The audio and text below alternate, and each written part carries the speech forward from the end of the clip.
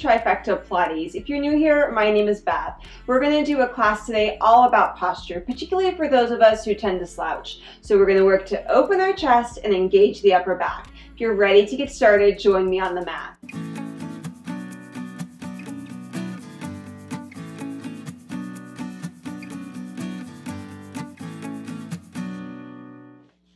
Lay down on your back on your mat, arms by your side, knees can be bent here. And just allow yourself to take some breath before we begin. And next time you exhale, you're going to push your chin in towards your chest and return. And as you continue breathing out, push the chin into the chest and return. What we're trying to do is get length in the back of the neck, stretch that area out. The back of the neck gets a little bit tight when we slouch. So I realize you're going to give yourself a double chin. Embrace the double chin. We want it in this exercise. Just one last time. Then keep the head where it is. Reach your arms up to the ceiling. I want you to exhale, pull the shoulders and then the elbows down into the mat. Keep breathing and keep pushing the upper arms and elbows down into the mat without the back engaging. Sometimes that's a little bit trickier than it sounds. Flip the palms to face the thighs and push the arms long down into the mat. So feel a lot of work in the upper shoulders and along the entire arms. We're going to maintain that as we pelvic curl, breathing out, curling pelvis and spine up, and rolling right back down again. Keep pressing with the back of the upper arms, keeping the arms long. The back of the neck stays long from that very first movement that we did here. Allowing the spine to find some movement as we find strength in the arms. Keep breathing, keep moving. Nice thing about the pelvic curl exercise is when we curl up, we have the opportunity to open up the hips a little bit. This is an area that tends to be a little bit tight on some of us. So use the exercise to open up those hips. Just one last time. And keeping the spinal column and pelvis down on your mat. Arms reach to the ceiling. Make a fist. Inhale, exhale, curl up, push the arms down and go into your 100. Breathing in, breathing out. Now you can take your legs in a different position, that's totally fine. But I want you to focus today not only on the abs, of course, but the back of the arms vigorously pumping up and down. Breathing in through your nose, out through your mouth. Strong arm pumps. Keep curling to the thighs as you pump the back of the arms. Just take 2 more deep breaths here. And one last breath here. Lowering down, reach the fingers long to the ceiling and let the arms open across from the shoulders on the mat. As you're breathing here, really feel still, collarbones, shoulders nice and wide, and equal weight along the upper back. Breathe out, lift the legs up off the mat and squeeze the legs together. Inhale, rotate pelvis to one side, maintaining equal weight along the upper spine, and then come right back to center. So shoulders staying down on the mat as you rotate from one side to the other, equally weighted. So we can use this exercise not only to keep the abs engaged, hopefully, but to really open the shoulders and chest if you tend to be a little bit tight in this area. Do one more time each side. Soft with the throat. Next time the pelvis comes in center, keep it there. Let your feet just go right back down onto the floor. Reach the arms behind your head, keeping them low to the floor, elbows straight, and then open your arms back to the T position. Now as you continue here, if your arms and shoulders are a little bit tighter, you may just take your arms to a Y and then reach your arms back to a T.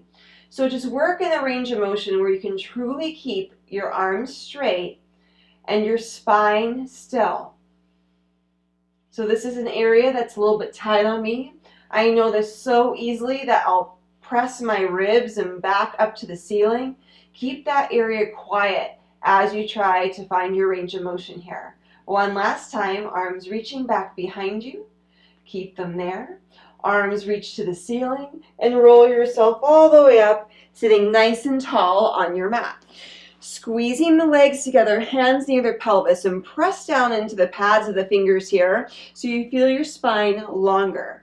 Then maintain that as your arms reach forward. Going back into a spine rotation exercise, this time with an arm movement.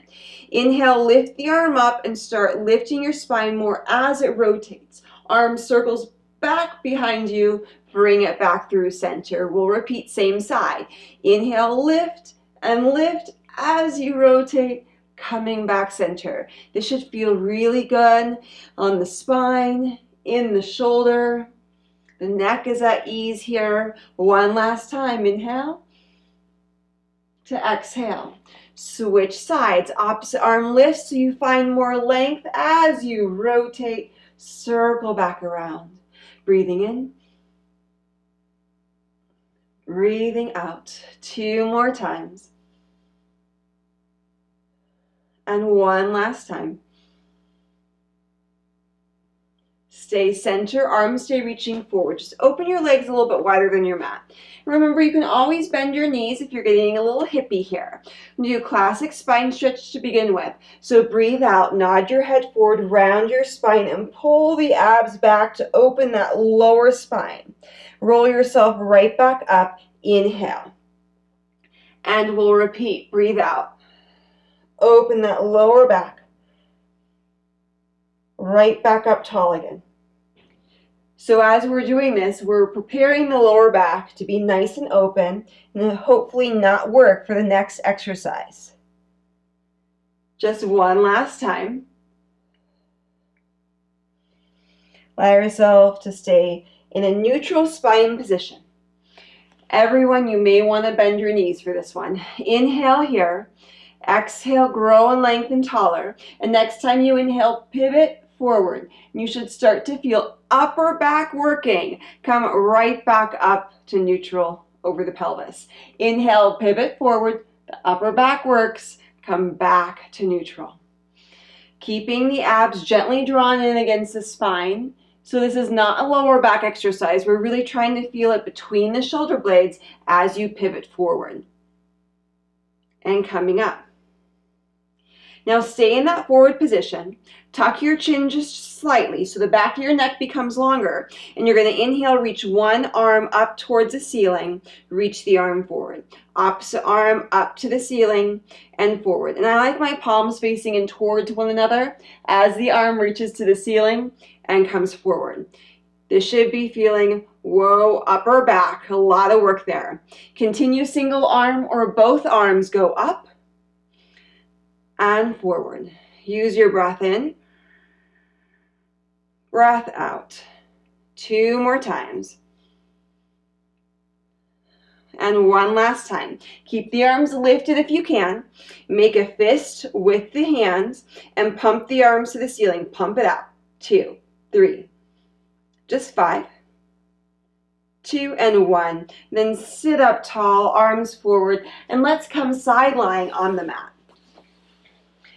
So before you rest all the way down, reach and stretch your bottom arm longer so we're opening up along the armpit, imagine. Let your head rest onto your hand and take some breath here. Feel your shoulders stacked, your ribs stacked, waist and pelvis, and the crown of the head is reaching past the fingers, Lift the top leg up and keep reaching the pelvis long. So we're thinking more today about keeping and maintaining alignment in our torso as you start circling the leg. Don't care how big the circle is. Don't care how fast it is. I want the rest of the body to stay really still and you to feel really long in the center body here. Just breathing in and breathing out. That top shoulder is going to want to roll in. Keep it opening, so you have to keep your hand pretty close to your body. Reverse the direction of the circle. Still breathing in and out. Really nice size circle here, working the outer thigh, but still staying stable. One last time. Pause, roll the thigh out, flex the foot, little leg lift, not as high as we can go, squeeze down to the heel. Little leg lift, squeeze down to the heel. Breathing in and out. Keep thinking long with your pelvis, long with the head, shoulders stacked. One last time like this. Stretch through the foot, little pulses, little beating motion. Down and down and down, breathing in and out. Keep reaching along with the pelvis. The top leg's going to want to creep up a little bit into the waistline. Keep the thigh reaching forward and long. Last time. Good. Let the legs bend in and switch sides. So start again with that long, long reach of that lower arm, feeling armpit open and stretch here. Legs to the front bottom corner of your mat. Keep breathing here as you lift the top leg. We're feeling really stacked and long in the pelvis, in the crown of the head, and start circling the thigh. Continue breathing here. So thigh is circling. Rest of the body staying quiet.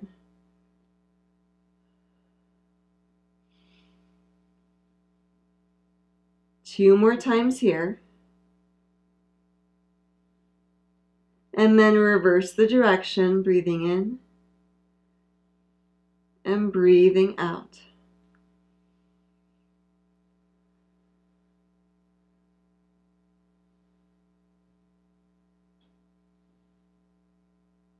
Pause with the leg this next time.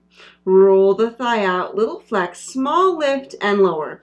We can all lift our leg up a little higher, but focusing on a smaller lift today so you can keep the pelvis really reaching forward towards the feet, focusing more on really staying stable, just isolating that leg movement a little bit more than if we were to do a huge kick up to the ceiling. One last time. Stretch through the foot, little pulses, in and in and in. Keep breathing in through the nose, out through the mouth, and really try to keep that heel when it beats down on top of the bottom leg so the leg doesn't start creeping up into the pelvis. Take another breath here. Release and roll right onto your stomach. Before we position, we're going to just open up the hips a little bit. So lift one leg up. Imagine I'm pulling your ankle. Pull the leg back behind you. Lower it down. Same thing, second side. Lift the leg up. Pull it back behind you. Lower down. Position your head so your nose is facing down to the mat so that we're not distorting the curve of our cervical spine here, the neck. Reach your arms back behind you. Palms face in towards your thighs. Lift the back of the arms up. Lower down. So right now we're just going into arm movement. We'll get into spine movement in a little bit, but by holding your upper spine off the mat and your head off the mat, we are working the back just a little bit. We're just not moving it. Now keep the arms up and press the arms in and return. Press in and return. Keep the arms straight as the shoulders and arms press in.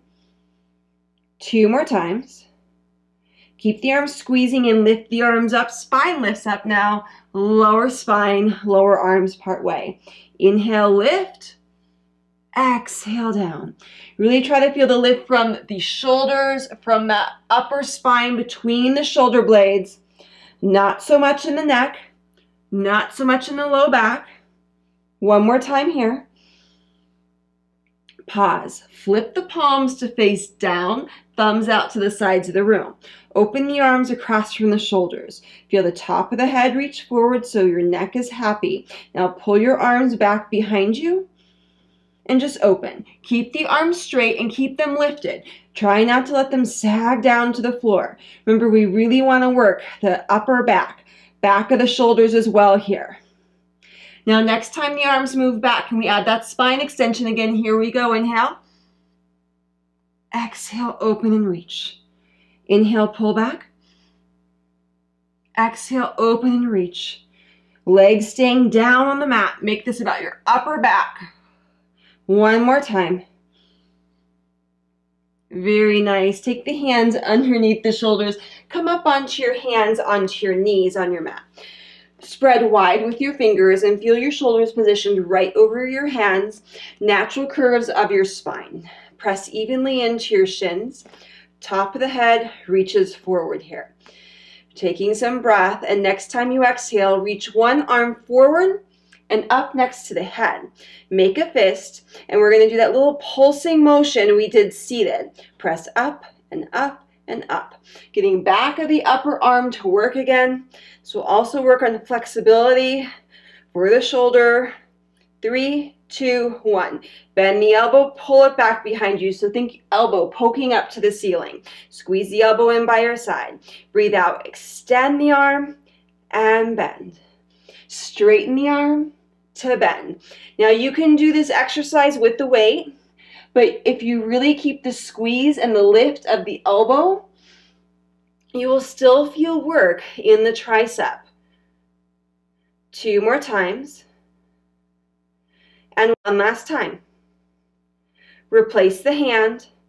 The back of the arm should feel nice and engaged. Extend the opposite arm up next to the ear. Make that fist again. Find that pumping motion. Up, up, power up. Keep breathing in and out.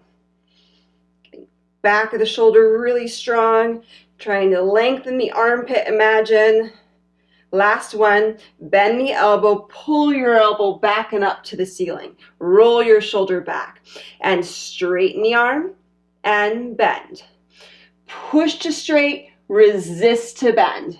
Make this work even if you don't have a weight. Keep breathing out and in. For 2 to 1. Very nice. Let the arm release and have a seat on your mat once again. Knees are bent, squeeze the legs together, grab behind the thighs. Taking a breath for yourself here.